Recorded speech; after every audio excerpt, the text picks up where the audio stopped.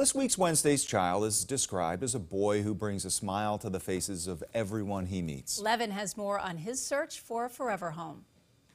John is one of the sweetest kids that you will ever encounter. He has a fantastic personality. Is he funny? Is he funny? He is funny. He likes to. He's a jokester for sure, and he likes to. It's funny. Every once in a while, he gets in like a silly mood, and he'll be just skipping down the hallway and giggling, and everyone knows, John. He's just having a good day, and it's nice to see. John, he is just a sweetheart. He keeps to himself, but he is the playful, bubbly. He's amazing. I got a chance to meet the 12-year-old at the League School for Autism. John is autistic and nonverbal, but like any young adult, he likes to feel out the room.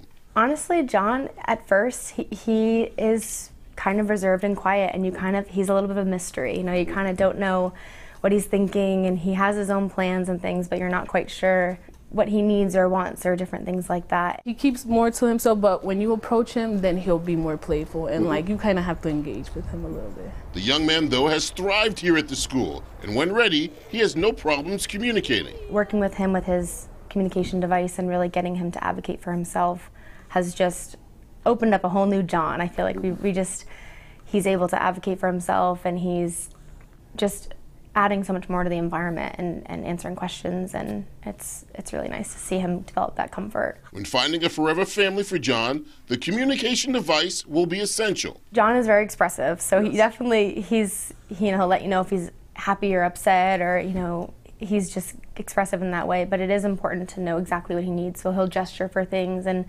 sometimes he'll sign for water, but having the device helps us narrow down exactly what he wants. Like sometimes it's Cheetos, and you won't know unless he tells you, I want my Cheetos, and on his device. There was a joy in watching John play and laugh. He loves bubbles, so you blow bubbles, and then that'll get him really excited. Balls, you throw it, that'll get him really excited, and then he'll be playing with you and running around with you. And at the same time, a forever family will get a fun teenager, someone who loves taking care of himself, but also wants to be part of a forever home. He knows what to do. When he comes from home, he'll put his stuff away, he'll do a little chore, have a snack, and then he'll relax. His giggle is the best, for sure, but he smiles and he lights up the room. He's so fun-loving, and I don't know, it's just so nice to see him happy and thriving.